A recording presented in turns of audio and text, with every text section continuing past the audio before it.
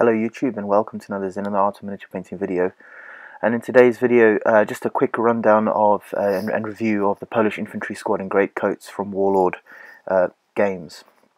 So for £15 you get a box of 10 figures, and these cover the early war period, so the Polish army still fighting at home in September 1939 before they were basically expelled out of their own country and then had to go and fight abroad for France and for Britain. As you can see, the box is pretty standard. It's got this sort of Osprey style art on the front, and these really fill a niche in the market because in terms of 28mm availability for Polish army, it's very, very limited. It's either Warlord or I think Gorgon Studios do some, and then Black Tree Designs used to have a range of Polish, but they seem to have disappeared off the face of the earth. I do actually have some of those miniatures. They are quite good. So this is just a quick rundown of what's in this box here. So pretty typical, really, in terms of the sort of design standards that we come to expect at Warlord Games. These are done by a different sculptor than the original bolt action miniatures, which I also have. So in a previous video I looked at an infantry squad. It's a different sculptor, so these are going to be slightly different. These have been done by the new guy, Wojtek, I think is his name, and it uses the figurehead system. So they're not posable at all, but you can swap the heads around.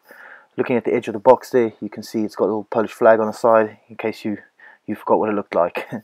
Okay, and then of course, as usual, on the back of the box you've got photos, and as you'll notice, actually you don't get any doubles in this box. So every single figure is a unique pose. And what I like about this is the fact that there's variety. So you've got the kneeling figures, one loading, one firing. You've got a fellow charging with his rifle with his bayonet fixed, the BAR gunner standing, a chap preparing a grenade for throwing, and an NCO holding a pair of binoculars, and then obviously a man running on the left. That's quite a good pose as well. Again, there's a good variety there, some more dynamic than others, but it's quite nice that there's that variety built into the set. Okay, obviously there's a painting guide on the back of the box, but just from looking at these pictures, you should be able to tell that they're a different style of sculpting to the original set that Warlord bought from Bolt Action Miniatures.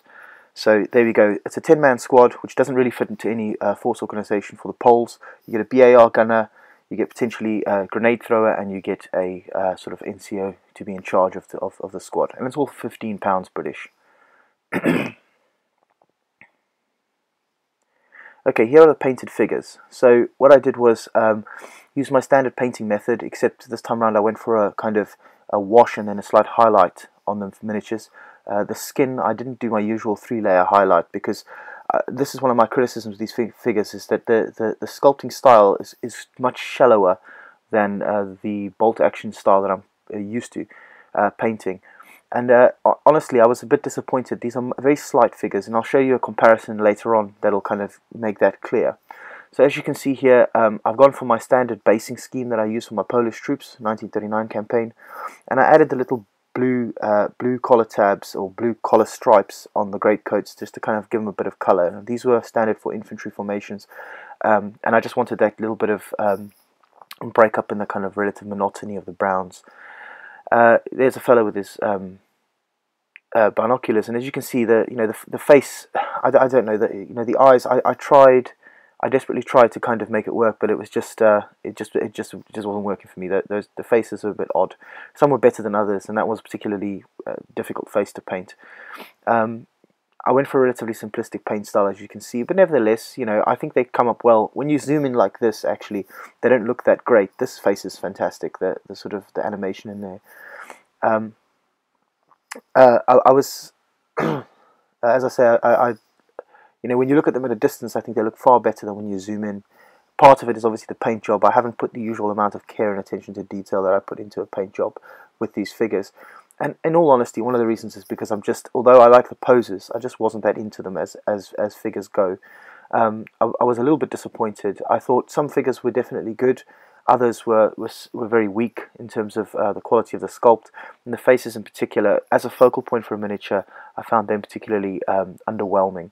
I was glad, however, by the fact that you get variety in heads. If you want it, you can choose which head goes with which body, and I also like the sort of the fact that you've got a guy with binocs, you've got a guy priming a grenade, and you've also got the BAR gunner, and these crouching figures are fantastic. But this is not a set without criticism. I think the fact that they've been done by a different sculptor kind of means that they will naturally kind of have a different style, and this is a style that's not necessarily my personal preference. Here's a little bit of a comparison now. So on the left hand side you can see on the far left you've got one of the original bolt action miniatures, and you can notice just from the kind of bulk of the figure that he's a lot chunkier than the newer sculpts, and actually I quite like the slightly chunkier look, I must admit. I think with 28mm, you know, that's one of the kind of things you get, is a slightly chunkier figure. One of my big disappointments with these figures is that if you look at the bottom, at the feet, they don't actually have puttees. They're the kind of wraps that go around at the base of their boot. And what I suspect has happened here is that these bodies seem, to me anyway, and I can't confirm this until I get the other box set, but they seem to be the 10th Motorized Company figures, and then just with different heads, because the 10th Motorized Company had Stahlhelms, and I think with a different NCO. So I am slightly concerned because basically they haven't bothered swapping the feet out on these guys. Now, it's not a huge thing because you don't generally see the feet, especially under a greatcoat, but nevertheless, it's a concern. Of course, the guys in greatcoats are also not wearing full equipment, which the guys in normal uniforms are, and summer uniforms are. And again, you know, if that's something you want, then unfortunately you've got to look somewhere else. But okay figures, I'll probably give them a 5 out of 10, maybe a 6 out of 10. But they're done. Quick paint job and ready to go. Thank you very much for watching.